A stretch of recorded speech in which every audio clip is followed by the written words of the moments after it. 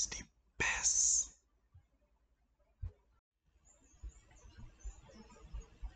What's up, everybody? This is 2021 Unit 2, Paper 2, Biology, ASMR. 1A. An experiment to observe the interconversions of compounds found in the nitrogen cycle was carried out by a student. 150 cm³ of a solution of urea was mixed with 50 grams of a well-aerated loam soil. The ammonium nitrite and nitrate concentrations were immediately determined semi-quantitatively by using test strips that produced color changes. The strips were then compared to the specific color scale, which gave a measurement of the ion in parts per million, also called ppm. The mixture was sampled for both ions in 6-hour intervals for 24 hours. So if you look at the graph here, we could see that this is over a 24-hour period with 6-hour intervals. That is a different type of graph. On the x-axis, we have the period of incubation in hours. But on the left side and the right side, we actually have two different scales. So what we have to look at is this little key or legend to tell which ion is which, to see the type of plot point. So you'll see the type of diamond shape plot points. This is ammonium, and this would be these here, this steeper line graph, and nitrite ions are represented by triangular points, which would be these here that going up, plateauing, going up again. When we read in the graph, we'll have to read the respective axes. So on the y-axis on the left, this is the ammonium. The y-axis on the right, this is the nitrite. Okay, so here we have a better look at the graph. And what I've marked here, hold on, let me get rid of this line. Okay, so here we have a better look at the graph. And just for sake of visibility, I've marked the ammonium ion line graph in blue, and the nitrite ion remains in black. The table you can see on the right, it shows the production of ammonium and nitrite ions over a 24 period of incubation in loam soil with a solution of urea. So you have to ensure that you have a title. This one might be a little too lengthy, but it never hurts to put as much detail as you could. You can easily make the table title from the graph title. On the table, we have the period of incubation for every 6-hour period up to 24 hours, starting with 0. And on the right, we have concentration in parts per million, the ammonium and the nitrite ions. Now remember, when you're reading the ammonium, you have to read from the left of the y-axis, and the nitrite you read from the right of the y-axis. So it's not hard to read the table. So if we start, for example, from 0, we could see the triangle is going to be the nitrite, so that's 0, we've seen here, and the ammonium is going to be 30. And we can continue doing this. So for example, if we look at the 24-hour period,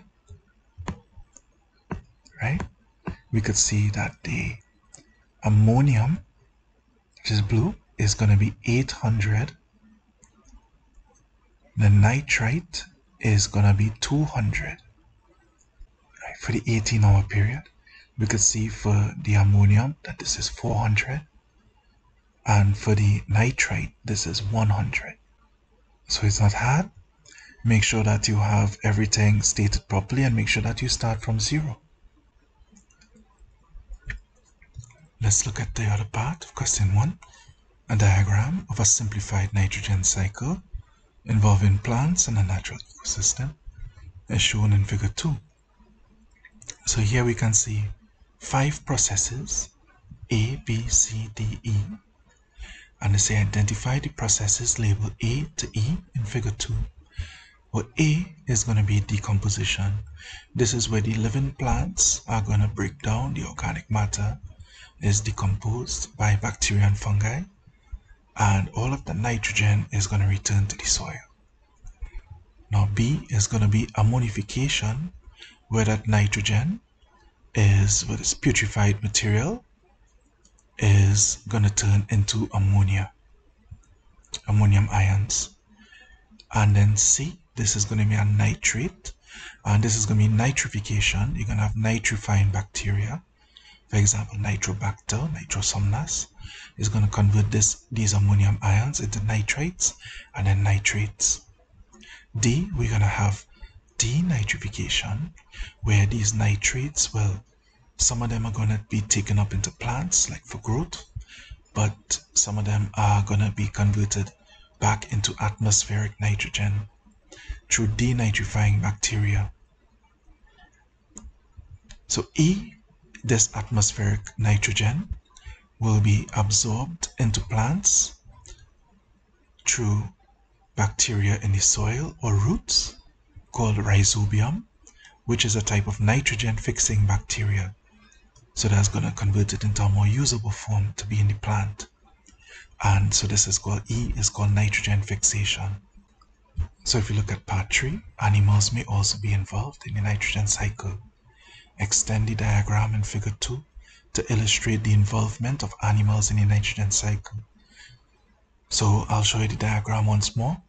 But plants are consumed by animals, and then those animals would either excrete that nitrogen through urine, or they would die and decompose, and that would release urea and organic nitrogen material compounds into the soil. So here you can see it once again. The plants are consumed by animals, so nitrogen compounds get assimilated into their cells, and they would either excrete this nitrogenous waste back into the soil, or they would die and putrefy and be returned to the soil that way, the nitrogen. Let's look at part B. Energy is needed to metabolize nitrogen compounds within organisms. Under anaerobic conditions, that means without oxygen, the respiratory pathway differs depending on the organism. Part 1. State 2 similarities between fermentation, anaerobic respiration reactions in animals, and yeast. Well, we need to just list 2, so any 2 of these would do. Well, both reactions occur in the absence of oxygen. Both reactions involve glycolysis and the conversion of glucose into pyruvate. So one thing to note here is that because there's no oxygen, oxygen is usually the end. You can think of it as the end of the electron transport chain, and thus the final receiver of the electrons in that chain, and thus for the entire respiratory process after the Krebs cycle. So if the oxygen is not there, it's kind of like the process cannot move forward from glycolysis. So all that ATP from the Krebs cycle and the electron transport chain cannot be produced. That includes water, because the oxygen binds with hydrogen there to become water. So only 2 ATPs are produced in both reactions because this is in glycolysis. Question 2 for 3 marks. Explain the function of fermentation reactions in organism. Well, fermentation reactions allow the production of pyruvate. Pyruvate is a 3-carbon sugar, and ATP in the absence of oxygen. Now, since oxygen is not involved, pyruvate cannot enter the Krebs cycle because there's no oxygen at the end of the electron transport chain. Glycolysis must be continued to keep producing a small amount of ATP. This is done by regenerating the electron carriers. When pyruvate converts to its products such as lactate, NADH is oxidized to reform NAD. So NADH is basically reduced NAD. This NAD plus can then be used to reinitiate the glycolysis stage of fermentation. So we have a lot to talk here about the electron transport chain and lack of oxygen, and I just wanted to explain this here. So here we have NADH, and this is basically NAD with a hydrogen attached to it. And you could think of this as NAD being reduced. So what happens here is that this leaps forward and takes out this hydrogen. So this hydrogen ion gets released. I like to think of NADH as a glove or catcher's mitt that has a ball of hydrogen in it. And what is ready to do? It is ready to sort of toss out that hydrogen ion at any time. And when it tosses out that hydrogen ion, that NADH loses that H and becomes NAD+. Right? So that's when it gets reoxidized. So coming back here now, this hydrogen ion gets tossed out and we get electrons moving across protein carriers in the electron transport chain. So this is going to jump like this to A, boom, to B, boom, to C. And what's going to be at the end of this chain is going to be an oxygen molecule.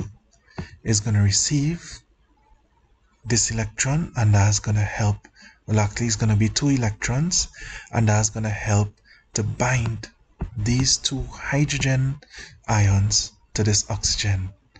And guess what we're going to get? We're going to get H2 and 1 oxygen atom, O, and that's going to be water. But if this oxygen atom is not here, none of these processes could happen. You could think of it like a circuit where the oxygen is kind of like the switch for the circuit.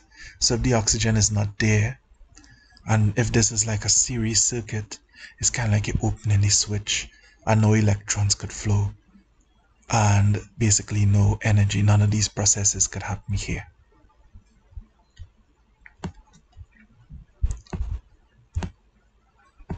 So if we was to take another look at this, we could see that NADH, and this occurs in the matrix, right? So this tosses out its hydrogen and becomes NAD, right? So it reoxidizes. The electron is being released, and this is going to bounce, boom, from carrier to carrier, boom, to the next carrier, boom, until it attaches to the oxygen.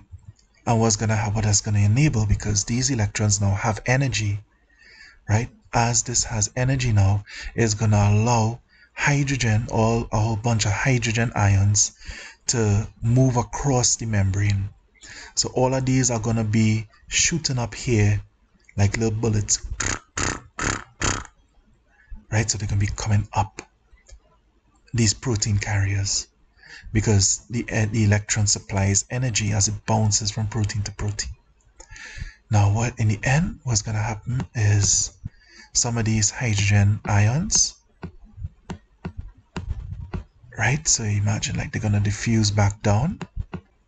2 of them are going to combine with this oxygen molecule to form water. So let's look at C. The process for oxidative phosphorylation is very important for the supply of respiratory energy under aerobic conditions. Discuss the importance of the following components of oxidative phosphorylation. So let me just break down this word here. Oxidative, of course, comes from oxidize, which means the use of oxygen, and phosphorylation, to phosphorylate something, just means to add phosphate groups. So what is being phosphorylated is ADP would then be add a phosphate group to turn into ATP. So 1, the formation of a proton gradient. So a proton gradient here would be a bunch of hydrogen ions, right? So let me read here. Electrons formed due to reduced NAD and FAD. This is basically NADH and FADH2. Shuttle along the electron transport chain and provide energy for hydrogen pumps along the mitochondrial inner membrane and intermembrane space. the intermembrane develops a more positive charge, allowing the hydrogen ions to diffuse back down to the inner membrane. This is called chemiosmosis. It actually has nothing to do with osmosis, but basically it goes from when there's think of it like a greater concentration of hydrogen ions to a lower, while passing through channels with ATP synthesis. So an ATP synthase or ATPase is a type of enzyme that allows the formation of ATP from ADP. So ATP synthase is what would actually phosphorylate ADP, right? It would add a phosphate group to it. So if you look here, what is happening is this NADH, think of this like a glove with a hydrogen ball in it, is going to toss out that hydrogen and it's going to reoxidize to form NAD+. So that hydrogen, remember you're going to have a bunch of these, I just drawing one. And this hydrogen is going to be here. So there's a hydrogen ion. So electrons are also going to be released. So you're also going to have a bunch of hydrogen ions here. This is also going to happen with FADH2. When it gets reoxidized to FAD, think of this as an even more powerful catcher's mitt that's tossing out 2 hydrogen balls and 2 electrons. So what else is happening here is the electron gets shuttled across the electron transport chain. So this is going to bounce like boop, boop, boop. And this electron here has energy in it. And that energy is being used to, think of it like, activate or open hydrogen ion channels.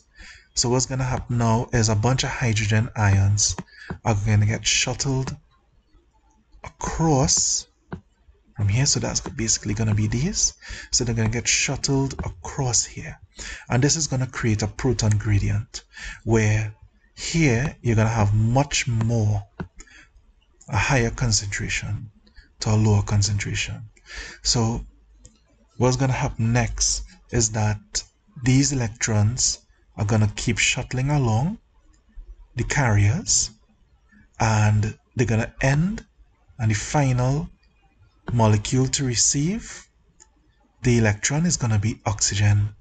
And when that happens, 2 hydrogen ions are going to bond to that oxygen, and that there is going to make H2O, or water. This is where the water comes from in respiration. Now what will happen here now is up here you're going to have a high concentration of hydrogen ions, and the chemiosmosis is basically going to allow the flow of these hydrogen ions through these compounds called ATP synthases. This is going to synthesize ATP. So it's going to phosphorylate the ADP, add a phosphate group to it, and turn it into ATP.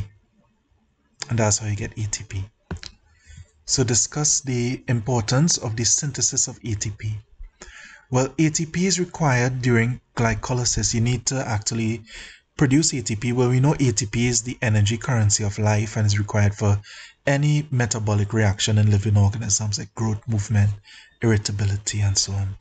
And is synthesized by ATP synthase enzymes along the cristae, as the folds of the inner membrane of the mitochondria. Of course, without ATP, the body will not have enough energy, become fatigued, and cell death would occur. Eventually, the organism would die. But just to go through here, we actually need ATP to restart the whole respiratory process. Because remember, that starts with glycolysis. And glycolysis, we need to phosphorylate glucose to form, or you need to phosphorylate it twice. And this actually uses 2 ATPs to form fructose biphosphate. This is basically just adding 2 phosphate groups to the glucose and isomerizing it. So it becomes fructose biphosphate, which is unstable, and that breaks down eventually into pyruvate. It breaks down into triose phosphates and eventually into pyruvate. Pyruvate then enters the Krebs cycle, where you would get all these NADs being reduced to form NADH. Basically, the catcher's mitt, NAD, is going to catch a bunch of hydrogen atoms and become NADH, ready to be released. Think of it like it's a build-up of potential energy. This allows the release of electrons into the electron transport chain and allows the formation of even more ATP. In fact, a net gain of 32 ATP is formed in the end. But 2 ATP is required to actually start the process. Finally, discuss the role of oxygen. So oxygen, we just discussed, must be present to receive the electrons along the electron transport chain. Oxygen is like a switch for the whole system. Imagine it as a series circuit and oxygen is not there. It is like a missing component, and thus no electrons could flow through that chain, and Krebs cycle cannot occur, and no water could be formed, and you can't form all of that 32 ATP in the end. So what the oxygen does is that it maintains the hydrogen pumps. This is the energy from the electrons. It maintains the hydrogen pumps and the formation of the electrochemical gradient. So this is needed for production of ATP by ATP synthase, because all of those hydrogen ions have to flow down the ATP synthase to supply it with energy, so it could convert ADP to ATP, to phosphorylate ADP basically. Oxygen molecules eventually combine with H plus ions and electrons to form water molecules. Let's look at question 2. Figure 3 shows a motor neuron in the spinal cord of an ox from a light micrograph. So here we could see the light micrograph, and they say in the space below, construct an annotated diagram of the motor neuron provided in figure 3. Show the magnification of your drawing. Well, I didn't actually draw it. I was a little too lazy, so I just labeled the micrograph instead. I mean, it's not a terribly hard drawing though. And here we have the nucleolus in the center, the dendrites that are coming out of the cell body, and this long process here, extended process, is called the axon, and around it we have the myelin sheath, which acts as an insulator. Here we have the annotations. Feel free to give it a look.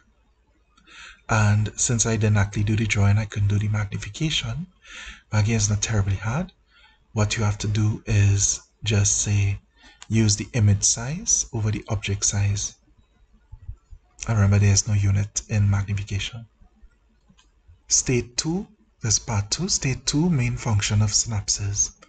So to explain what is a synapse is a small gap between two neurons, and a neurotransmitter is usually used to connect the electrical signal between two neurons, basically to allow the passage of an action potential. So what synapses do is that they stop the constant conduction of action potentials. So what they do is that they kind of regulate the transmission of action potentials, and they allow directed transmission. So for example, now you can have about 10 dendrites, for example, but maybe not all 10 need to be activated. So only neurotransmitters might be secreted from 2 or 3 of them, if you have to concentrate on action on, let me say, one particular muscle rather than all the muscles at once in a certain part of your body. Another main function of it is summation, and this allows many tiny electrical impulses to have a cumulatory effect to allow multiple possible signal pathways. So to explain what it is, imagine that you're driving a car, and when you're driving that car, you have to make decisions very quickly. So for example, if you have to turn left or turn right somewhere, you might be prepared to do either one. You also have to keep your foot on the accelerator and the brake. You also have to keep your eyes on the road, the rear view, and the side window, and you might be somehow doing something else at the same time. What synapses do is allow the transmission to be directed to each pathway and be prepared to actually switch pathways very quickly. That is called summation. Part 3. Outline the sequence of events that occurs when an action potential reaches a synapse. So let me read here and I'll show you as I go along. The action potential, remember this is like the electrical impulse, this will reach the axon of the neuron. Now since this has energy in it, it would open voltage gated channels. These channels would open, these would be sodium and calcium channels to allow ions to enter the presynaptic bulb's cytoplasm. This would allow the movement of vesicles towards the synaptic cleft. The synaptic cleft is basically the gap between what you call the presynaptic bulb and the postsynaptic membrane, right? Because there's basically a neuron before and a neuron after, so pre and post. Now the vesicles, which are basically like tiny little packets inside this inside the presynaptic bulb in the neuron, these contain a neurotransmitter called acetylcholine, and these vesicles would move towards the presynaptic membrane and allow and via exocytosis they would sort of release that neurotransmitter into the gap. Now receptors on the postsynaptic membrane, that will be the neuron that will be after the current neuron, would allow acetylcholine to bind to them. Now when the acetylcholine binds, this allows sodium ions to enter the postsynaptic cytoplasm. Depolarization, which is a whole story by itself, I'm not going to get into it here, would then occur. And just to briefly explain what this means, depolarization, usually when the neuron is at rest, the inside of the neuron is negative, but depolarization allows it to be temporarily positive. This little change in charge here allows the action potential to continue. Now you have an enzyme called acetylcholine esterase, and you could guess what that is. That is just an enzyme that would break down acetylcholine, and that breaks it down into two substances, acetate and choline. And the choline part of that actually reforms acetylcholine, so the entire process could be restarted after returning to the synaptic bulb. Let's look at B. Plants possess co-transporter proteins within cell membranes that move two molecules at the same time. One molecule is transported along or down the concentration gradient, that means high to low, which releases energy that is used to transport the other molecule against its concentration gradient. So they said now differentiate between the source and sink in relation to phloem transport. Well, a source is basically something that would make sugar. So it's a photosynthetic organ capable of producing sugars, in this case here glucose, in excess for transport. Glucose is then forms into a disaccharide called sucrose, and sucrose is unloaded from the sources into the phloem. Example of sources would be leaves because they have chlorophyll. Now sugars from sources are loaded into the phloem and are sent to sinks because sinks are non-photosynthetic organs. That means that they don't have chlorophyll and they don't produce sugars, so they have to have sugars delivered to them, for example for storage or for energy. So sucrose is loaded into the sinks from the phloem. Example of sinks would be roots, for example, because those are buried beneath the ground where they cannot obtain sunlight and there's no chlorophyll. Part 2. Explain how the sieve elements of the phloem are loaded with solutes against a concentration gradient. Well, solutes are loaded into the phloem by active transport. And active transport we know needs ATP. The ATP helps those molecules move against a concentration gradient. So ATP is needed to transport the solutes. So using ATP, hydrogen ions are pumped out of companion cells. Companion cells are found adjacent to phloem tube elements. Companion cells usually are loaded with mitochondria and help supply ATP and energy to the phloem tube elements.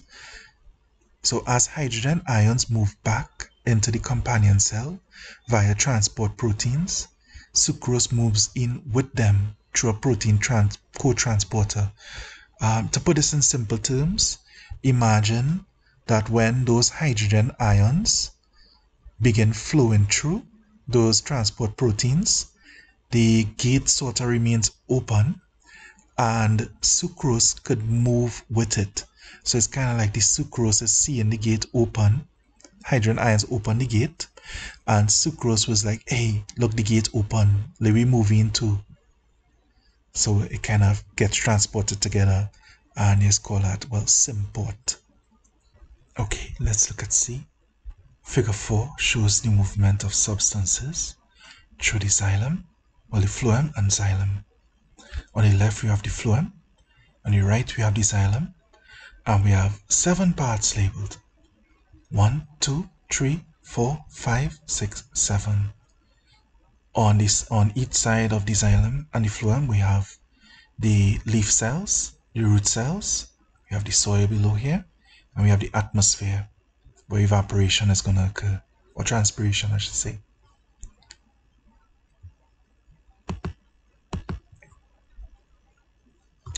Discuss the mass flow theory as a mechanism of sugar transport in the phloem. Your response must include the processes labeled 1 to 7 and the movement of substances as indicated by the arrows.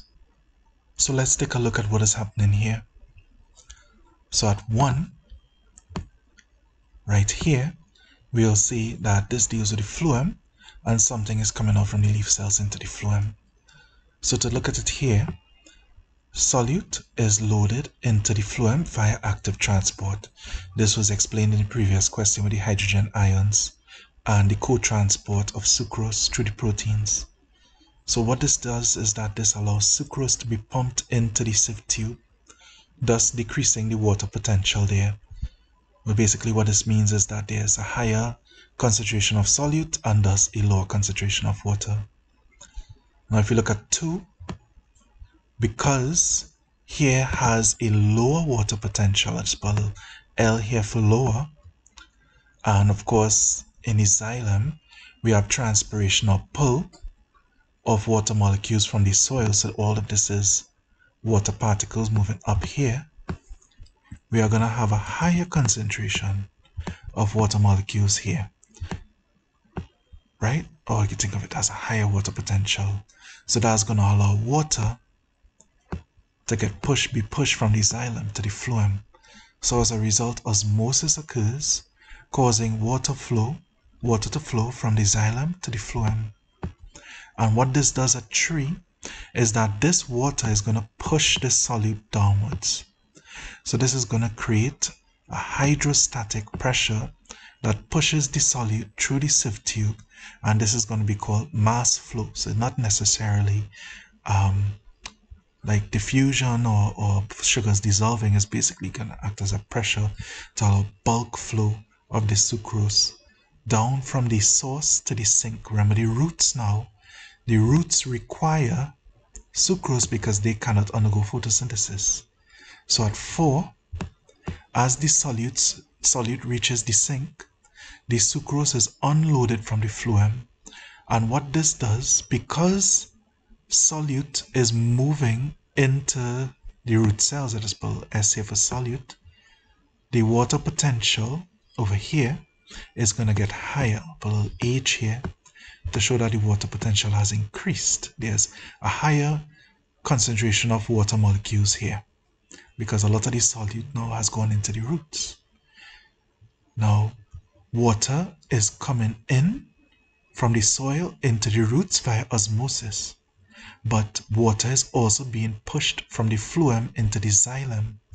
So here has a lower water potential, and that's going to allow water to flow from the phloem into the xylem.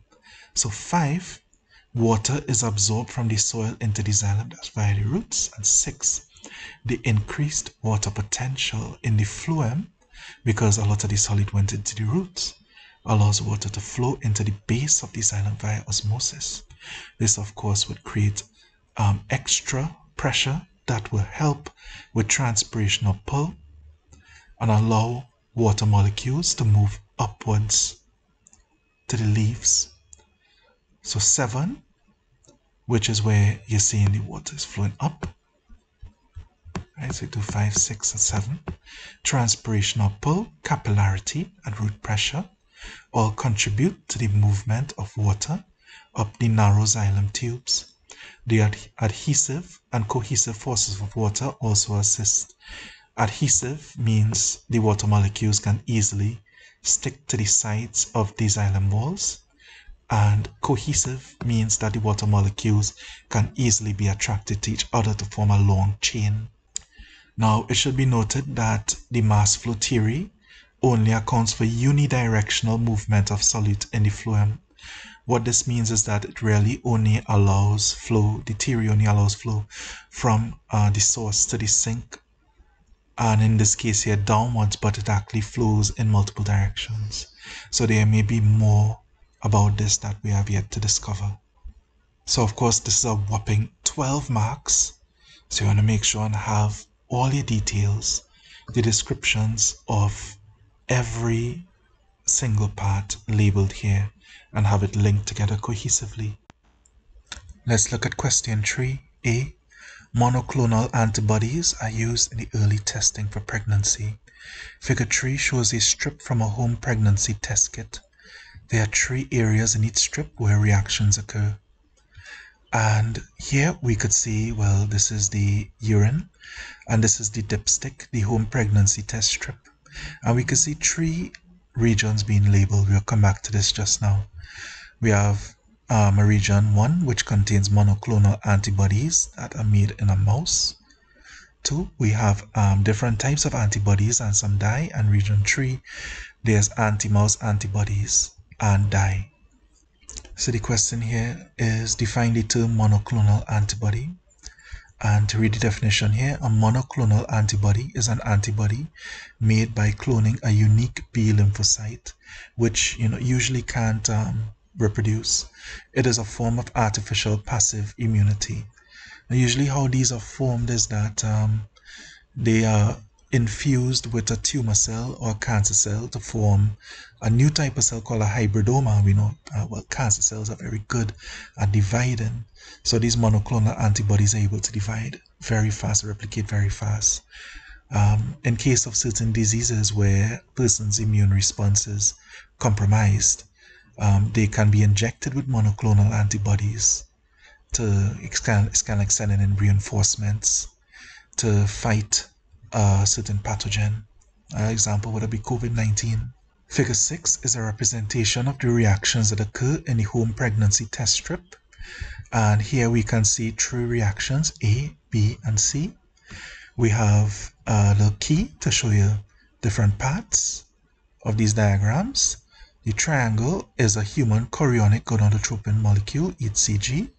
HCG is produced by the blastocyst, which comes from a fertilized egg. So HCG is actually the hormone that would be the signal to tell if a woman is pregnant or not. A woman who's not pregnant wouldn't have a fertilized egg being implanted and thus would not produce HCG. We have a colored dye. This might be blue or pink, for example. We have anti-mouse antibodies and different antibodies, and we can tell them by the thickness of the different regions. The anti-mouse antibody doesn't really have any thick regions. And then we have monoclonal antibody with is thick throughout, actually based on the diagram. And this is fitted with an enzyme, which is what is seen as E, to activate the dye.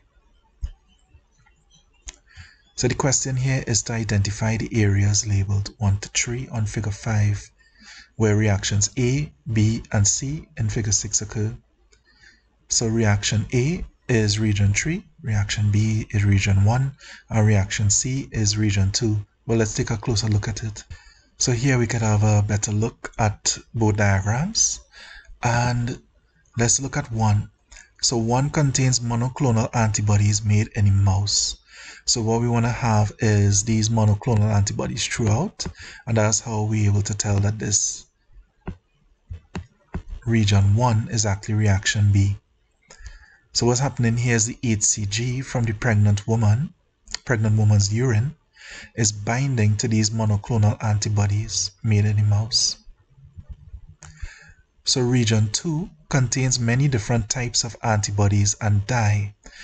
So what's going to happen here now is that because there's an enzyme attached to it, the enzyme can now activate the dye molecules, which is what might be like a blue, might appear as a blue line, for example. So this window here is going to tell you if the woman is pregnant, because if there's HCG bound, right, to these enzymes, to these monoclonal antibodies made in the mouse that activates the dye, this is going to signal that a woman is pregnant. So that'll be this window here too, and this will be the line to show that a woman is pregnant. Now the pregnancy home test strip actually has a control to tell you if it is working or not. Now typically if a woman urinates on it, a line would show up anyway. So for example, if you end up with no line showing up, it means that the pregnancy test strip, something is wrong with it. So 3 is actually the control window, and what this has is anti-mouse antibodies and dye, and this reaction A, this is gonna bind the dye anyway, and it's gonna bind anti-mouse antibodies to this, and that means that it doesn't actually need the HCG bound to the anti-mouse antibodies, or to the to the monoclonal antibodies. So notice that there's no HCG here, so none is actually needed for the control. This line would show up anyway. So once again, to explain, outline the processes which will occur in each label area. If the pregnancy test is positive, 1, this zone interacts with urine. If HCG is found in the urine, it is bound to the monoclonal antibodies there. No dye is being bound yet, so there will be no line in this region. 2, the HCG bound antibodies are carried here. So because there's HCG on it, on those particular antibodies with the enzyme will be bound to dye to activate the dye, and that is what's going to produce the line. So the dye is activated to produce a colored line indicating positive pregnancy. So 3, which is the control window, this contains anti-mouse antibodies, and those will also bind to the dye, activating it, whether there's HCG on there or not. It doesn't need HCG to activate this dye here. So this would result in another colored line. So if a woman is pregnant, typically there will be 2 colored lines. If there's only 1 colored line in region 3, that means that the woman is not pregnant. And if there's no colored line at all, that means that the pregnancy test, something is wrong with it. It is flawed or defective. Let's look at question 3, part B. Research has shown that maternal smoking has harmful effects on fetal and infant health. Table 1 shows the cigarette smoking habits of a group of pregnant women in the United States of America in 2014, based on age and level of education.